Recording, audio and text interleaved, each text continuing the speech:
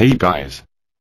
In 2016, Apple will most certainly treat us to the iPhone 7 and 7 Plus, the next chapter in its smartphone history. Rumors about these devices were already floating around even before the iPhone 6s and 6s Plus were released, which is usually the case with anything related to Apple. That's rather normal considering that iPhones are usually among the most popular devices on the market and are usually highly anticipated by users and everyone, actually. The device will likely feature fresh new design and certainly some additional horsepower under the hood, and hopefully, something fresh to woo us with. Without further ado, let's summarize all we know so far about next year's iPhone 7 and iPhone 7 Plus champs. Have in mind that this post will be regularly updated with the latest leaks and rumors as they become available. Fresh new design. As you are probably aware, Apple has been keeping a strict 2-year window between the redesigns of its smartphones for a long time now. Thus, we have the iPhone 6s vastly similar to the iPhone 6, the iPhone 5s mostly alike with the iPhone 5, the iPhone 4s indistinguishable from the iPhone 4, and so on. This is why we're expecting Jony Ive & Co to spice things up in the design department a bit, while keeping the same unmistakable iPhone design language on board. While we don't know to what extent the iPhone 7 will shake things up in the design department, we are somewhat certain that the next iteration of the venerable iOS flagship won't stray away that much from the exterior looks of the 6 and 6s, 6 Plus and 6s Plus. Still, this is a wild guess at best, and we will have to wait for the first leaks and renders of the iPhone 7 to pop up before we can say whether it will succeed the iPhone 6 inches the design department or be something entirely different. Yes, we wouldn't mind it if Apple decided to come back to the 90-degree edges of the iPhone 5 and 5s era. In this day and age where most manufacturers are largely employing rounded frames, it would be a breath of fresh air. Still, we will have to wait a bit before we get our first glimpse of iPhone 7 and 7 Plus looks. As far as build materials are concerned, Apple is most likely sticking with aluminum, and judging by the iPhone 6s, that'd be Series 7000 aluminum. Have in mind that the 9 members of the Series 7000 aluminum family are touted as the strongest aluminum alloys around, which means that Apple is certainly sticking with it for now. We heard that the next crop of iPhones might come sans a home button and have the Touch ID functionality embedded inside the display, which falls in line with a certain patent application that we got hold of earlier in 2015. Well, we seem to have the technology, so a display with an embedded fingerprint scanning functionality will most certainly pop up in the coming years. Sadly, we can't say just yet whether the iPhone 7 and 7 Plus will be the first ones to do so. What's more, it is also suggested that Cupertino might finally jump on the waterproof Nest train and make the iPhone 7 and 7 Plus watertight. This was somewhat suggested by the abundance of silicone seals and gaskets that make the current iPhone Pro able to withstand a lengthy dunk in the water to some extent. Apart from physical evidence found in the 6s and 6s Plus, we also have a patent that allegedly reveals Apple is entertaining the idea of making its devices immune to the water element. We also heard that the iPhone 7 might not feature a 3.5mm earphone jack and instead rely on a Lightning one in order to slim down some weight.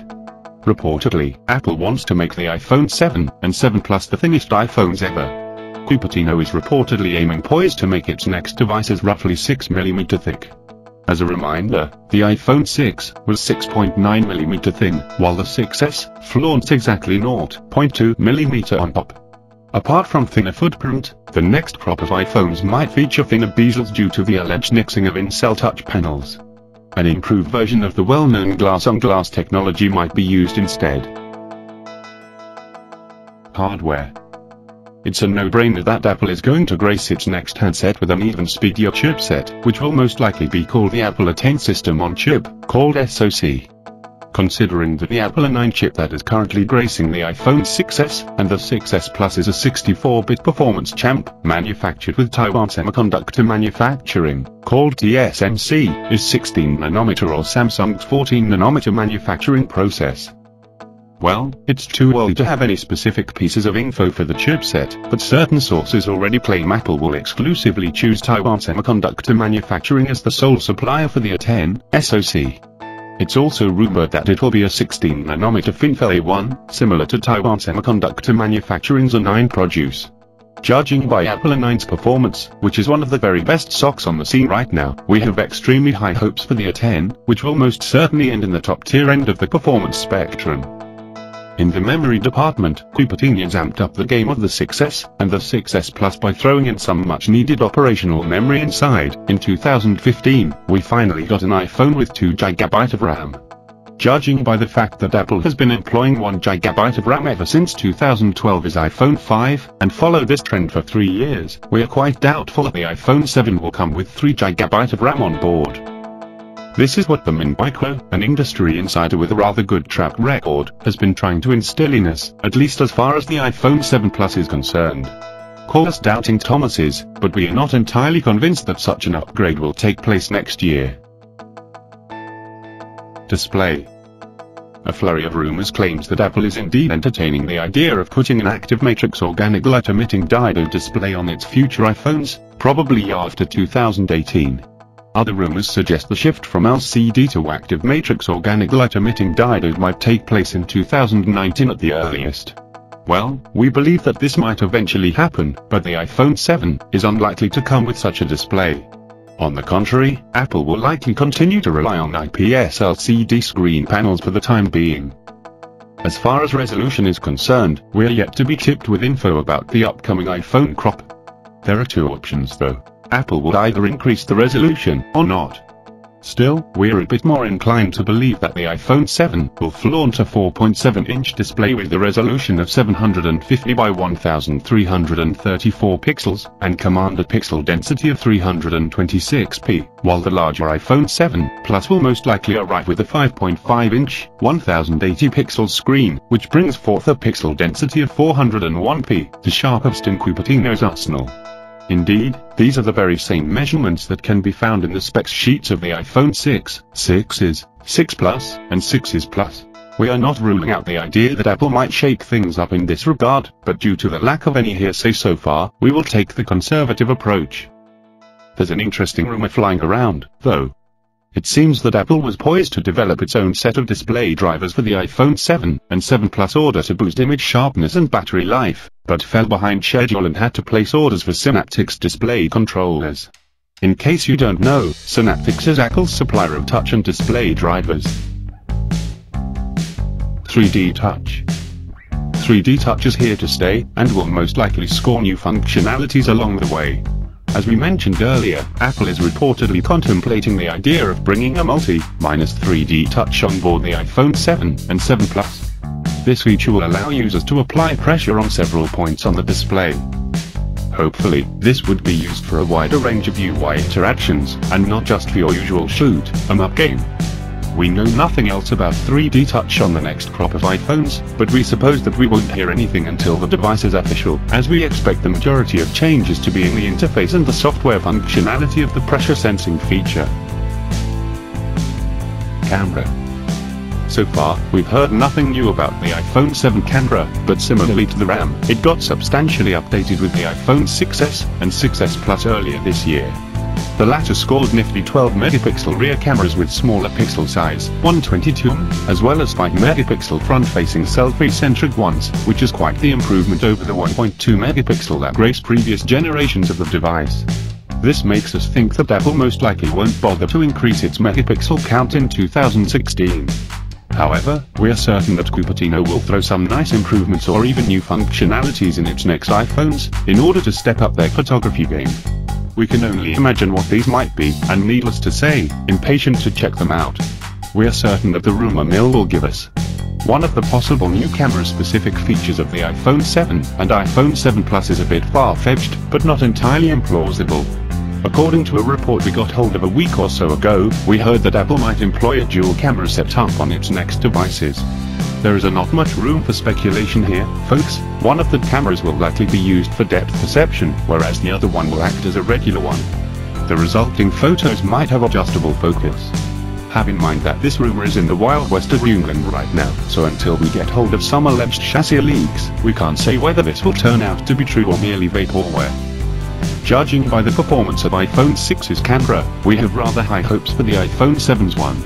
Apple is traditionally strong in the field of mobile photography, so we expect 2016's iPhones to be solid camera phones. Release date. As we already told you, despite what the rumor mill is trying to persuade us, we expect the new batch of iPhones to arrive in September 2016, probably in the first 2 weeks of the month. That's the usual time window in which Apple hosts an iPhone-centric event and shows us its new gadgets.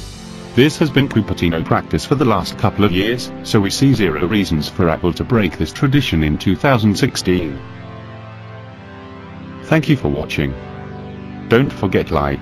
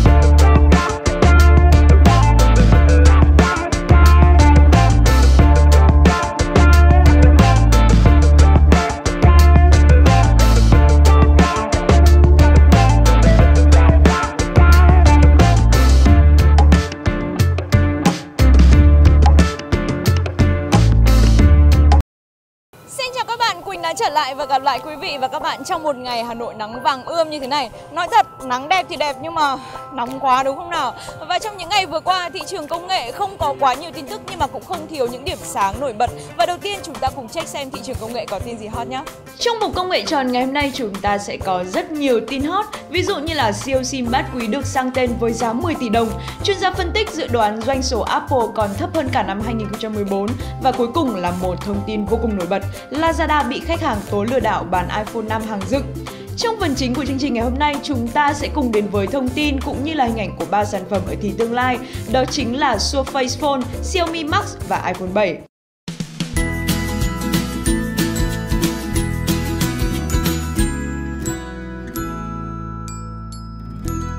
Với số tiền 10 tỷ đồng không biết là bạn sẽ làm gì? Nếu là Quỳnh thì Quỳnh sẽ gửi ngân hàng rồi lấy lời hàng tháng đi du lịch ăn uống tử tế cho sướng cuộc đời. Nhưng anh Đỗ Trọng Hiếu, giám đốc công ty thương mại dịch vụ Mê-Linh đã dùng số tiền này để mua lại số điện thoại di động 0977 777 777 từ anh Nguyễn Tiến Chiến, chủ của một nhà hàng ở Bắc Ninh. Sở dĩ số điện thoại này đắt sắt ra miếng như vậy vì nó là sim bát quý. Số 9 được coi như biểu tượng của sự trường cửu, số 7 là sự may mắn đi lên. Nhìn ảnh hai người này thì quả thật còn rất trẻ, dù có vẻ không đẹp trai nhưng mà nhiều xiền, ai gu. Dẫu sao giờ chúng ta cũng đã biết số của một trong hai anh rồi nhỉ. Và các thành phần troller hay rảnh rỗi biết đâu lại có việc để làm đây. Một trong những tin tức nổi bật trong ngày hôm qua và ngày hôm nay là về thương hiệu Lazada. Nếu gõ từ khóa Lazada lừa đảo trên Google thì sẽ nhận được không ít kết quả. Đa phần các khách hàng than phiền về Lazada về chế độ bảo hành, chế độ giảm giá, đổi trả, thậm chí là chất lượng sản phẩm. Mới đây nhất là anh Nguyễn Đức Long, trú tại Bồ Đề, Long Biên, Hà Nội, than phiền về việc anh bị Lazada.vn giao bán cho chiếc iPhone 5 hàng dựng, thay vì cam kết trong thỏa thuận mua bán là hàng mới 100%. Anh này cho biết mua sản phẩm này vào ngày mùng 5 tháng 4, tuy nhiên tới ngày mùng 8 tháng 4 thì đã tới một cửa hàng Thế giới di động để nhờ cắt và lắp sim, thì bộ phận kỹ thuật ở đây cho biết chiếc iPhone 5 mới của anh đã được active và hết hạn bảo hành trên hệ thống của Apple. Nói như dân buôn điện thoại thì đây là hàng dựng. Ban đầu thì Lazada phản hồi lại rằng có thể bên họ đã gửi nhầm sản phẩm, nhưng sau vài ngày thì đã thừa nhận rằng hàng của mình kém chất lượng và hoàn trả số tiền mua máy cho anh Long. Bài học vô cùng đơn giản như đang rổ ở đây là chúng ta nên hạn chế mua hàng online, có gì thì cứ đến những cơ sở lớn và uy tín mà mua nhá. Nếu như trước đây khi iPhone SE ra mắt, các chuyên gia phân tích dự đoán em nó sẽ mang lại nguồn lợi vô kể cho Apple, thì lượng đặt hàng ít ỏi ở thời điểm đầu cũng như thời điểm này đã khiến cho các chuyên gia này ê mặt. Và mới đây thì chuyên gia phân tích Minh Chi Khu nổi tiếng với những đồn đoán chính xác về công nghệ đã tiên tri trong tình huống tồi tệ nhất thì doanh số iPhone sẽ giảm 18% mức tăng trưởng khi chỉ còn ở mức 190 triệu máy. Doanh số này sẽ kém hơn 3 triệu máy so với năm 2014. Ngay cả trong trường hợp tốt nhất thì Apple cũng đã giảm 11,6% mức tăng trưởng. Doanh số của iPhone chỉ dừng lại ở mức 205 triệu chiếc. Ngoài ra thì Minh Chi Khu cũng dự đoán là Apple sẽ là hãng duy nhất trong top 5 nhà sản xuất smartphone lớn nhất thế giới có doanh số suy giảm trong năm 2016. Mặc dù có thêm sự góp mặt của iPhone SE nhưng cục diện cũng sẽ không thay đổi là bao khi nó rất giống với iPhone 5s và cũng không thể hoàn toàn trông đợi ở iPhone 7 vào tháng 9. Điều này cũng hoàn toàn có cơ sở khi mới đây Tim Cook cũng đã không ngần ngại chia sẻ với giới truyền thông rằng ngay trong quý này thì doanh số iPhone sẽ sụt giảm. Và ngay sau đây chúng ta sẽ cùng đến với nội dung chính của bản tin công nghệ ngày hôm nay. Nhưng mà đầu tiên chúng ta hãy cùng mãn nhãn và ngắm nghía một concept mới nhất của iPhone 7 Plus nhé. Đáng tiếc thì nó không phải là concept chính thức từ phía Apple mà đây chỉ là một concept đến từ Tech Configuration dựa trên những đồn đoán và rò rỉ trước đó mà thôi. Chúng ta có thể thấy ở concept này mặt kính cong 2,5D nhưng cạnh viền đã được làm siêu mỏng, màn hình hiển thị gần như là tràn ra cạnh, diện tích trống ở phía dưới và trên đã được tối ưu hơn. iPhone 7 Plus được cho là sẽ trang bị camera kép ở mặt sau đi cùng đèn flash LED kép với 2 tông màu. Các vạch anten đã được di rời lên cạnh trên và cạnh dưới như các tin đồn dưới đây. Điểm khác biệt chính là dấu 3 chấm trên dưới thiết bị, có vẻ như đây sẽ là kết nối thông minh Smart Connector, tương tự như trên iPad Pro. Bộ đôi iPhone 7 và iPhone Plus có thể sẽ mỏng hơn người tiền nhiệm là iPhone 6s hay là 6s Plus. Bên cạnh đó sẽ là hệ điều hành iOS 10 cùng với chip Apple A10 mới nhất. Các bạn thân mến, Microsoft đã sớm khai tử dòng smartphone Lumia bởi lượng tiêu thụ trong thời gian gần đây quá thấp. Tuy nhiên thì họ đã không dừng lại mà dành thời gian cũng như là tâm sức để dồn vào một sản phẩm mới có tên là Surface Phone. Chắc chắn là các bạn đã từng nghe qua rồi đúng không nào? Và với một sản phẩm, một con át chủ bài được đầu tư kỹ lưỡng như thế này thì linh hồn của nó chắc chắn không phải là dạng vừa đâu. Biết đâu lại có thể là Snapdragon 820. Và sau đây chúng ta sẽ cùng nghe chi tiết hơn về những đồn đoán xung quanh nó nhé. Như tin đã đưa trước đây thì Surface Phone sẽ ra mắt với 3 phiên bản khác nhau vào năm 2017, trong đó sẽ có một phiên bản cao cấp. Vì vậy có lẽ chỉ có phiên bản này là được trang bị cấu hình khủng với Snapdragon 820 và 8GB RAM. Hiện tại thì Qualcomm vẫn chưa chính thức giới thiệu bộ vi xử lý Snapdragon 830. Các smartphone cao cấp nhất hiện nay mới chỉ được trang bị Snapdragon 820 và 4GB RAM. Smartphone có bộ nhớ RAM khủng nhất hiện nay cũng chỉ mới lên đến 6GB mà thôi. Do đó nếu như Surface Phone thực sự có thể được trang bị RAM 8GB thì nó có thể thay thế một chiếc PC cùng với tính năng Continuum của mình. Các bạn thân mến, các hãng điện thoại di động không bao giờ chịu dừng lại mà họ luôn luôn cải tiến các sản phẩm cũ và cho ra lò các sản phẩm mới. Nếu như chúng ta đã từng nghe là Microsoft đang chuẩn bị cho Surface Phone thì Xiaomi họ đang chuẩn bị cho Xiaomi Max 6,4 inch. Và những thông tin về Xiaomi Max cũng sẽ khép lại bản tin công nghệ của Tech1 Channel ngày hôm nay. Và hy vọng rằng với một mùa hè tuyệt vời như thế này thì các bạn sẽ có những hoạt động vô cùng thiết thực cũng như là ý nghĩa. Xin chào và hẹn gặp lại quý vị và các bạn vào thứ 5 tuần này nhé. Những hình ảnh đầu tiên về chiếc Xiaomi Max 6,4 inch siêu lớn vừa mới được Android Authority tiết lộ. Về kiểu dáng thiết kế thì Xiaomi Max sở hữu những đường nét tương tự như phiên bản flagship Mi 5, bao gồm 2 mép viền, màn hình siêu mỏng ở cạnh bên, mặt sau được thiết kế cong về phía hai cạnh, tăng cường trải nghiệm cầm nắm. Cạnh phải đi kèm với phím tăng giảm âm lượng, phím nguồn, mặt trước thì có thêm phím Home kiêm chức năng nhận diện vân tay. Ngoài kích thước là sự khác biệt lớn nhất giữa hai mẫu sản phẩm này thì thông số cấu hình còn lại của Xiaomi Max cũng nằm trong top flagship, bao gồm màn hình độ phân giải 2K, vi xử lý Snapdragon 820 và rất nhiều khả năng thì Xiaomi sẽ trình làng vào tháng 5.